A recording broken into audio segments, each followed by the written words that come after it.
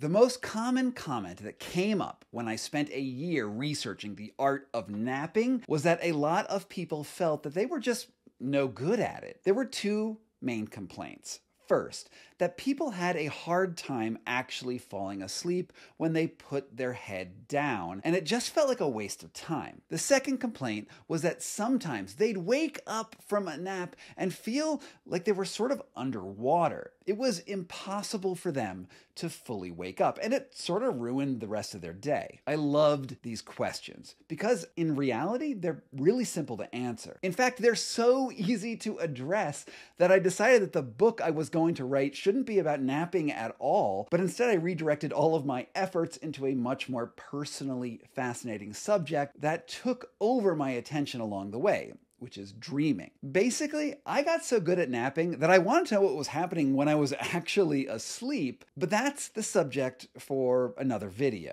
You want to know how to take the perfect nap. Let's start with that underwater feeling question first. The average human sleep cycle traverses through several sleep stages, from hypnagogia to NREM, which is non-REM sleep, to deep sleep, and then to REM sleep. Understanding that it's a cycle is important. The entire process takes about 90 minutes, and it's not advisable to deviate from that preordained pattern. It's locked into your physiology. If you don't complete a full cycle, and you wake up in REM sleep or in deep sleep, your body will not want to cooperate. It's sort of like if you were running a dishwasher and you opened it up during the rinsing phase. Water's going to get everywhere when you open up the door. This incomplete feeling is what sleep scientists call sleep inertia. Once you start to progress through the sleep cycle, the body wants to run the entire program,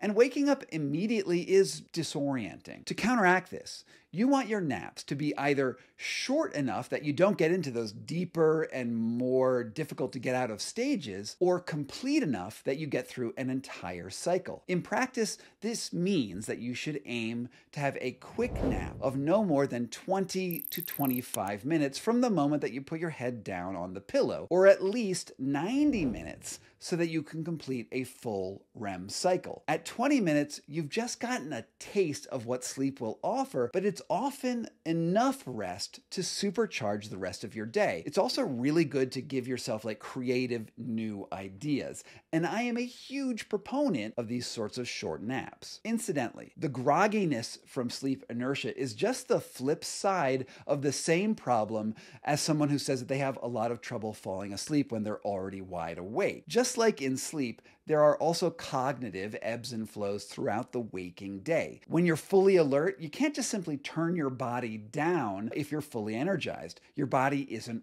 ready for sleep. The magic of naps is often in the timing. In general, you want to time your nap to coincide with a dip in melatonin that occurs for most people about 8 to 10 hours after they wake up in the morning. For me, this usually means lying down around 2 or 3 p.m. for a short restorative nap, or a longer, much more luxurious one if I have time for the full 90 minutes. The second thing that I want to address is people saying that they have a hard time actually falling asleep. Well, I have good news for you. While there are lots of meditation techniques that I might recommend that will help you tune down your consciousness and fall asleep quickly, and you can see some of those videos like the one I did on Yoga Nidra in these playlists. There's also one called the Rosenberg Protocol, which I think is pretty great. But the truth is, even if you don't fall asleep during your naps, you are still getting restorative benefits. Think of a nap as a break for your mind to get out of that constant focus stuff that you do all day, so that you can sort of drift off and think about different things. And you can't think your way into sleep. If you're really anxious about it, you're not going to fall asleep because you're thinking about sleep. So don't put pressure on it like it's a goal of something that you have to achieve. Just enjoy the break from whatever it is that you were doing. And the more you try to nap, well, the more you'll get out of it. And that's the quick and dirty guide to napping.